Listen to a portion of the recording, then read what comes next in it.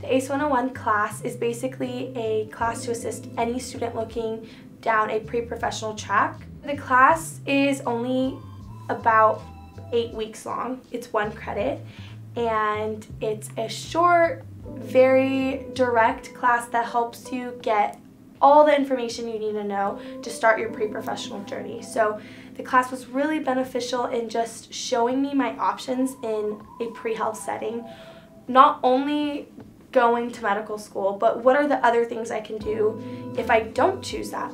So the class was really embracing of anything in the health field and made me feel comfortable in deciding what's best for me, and just having conversations about, is this path for you? Is this what you really want? Be able to engage with professionals that are in that career.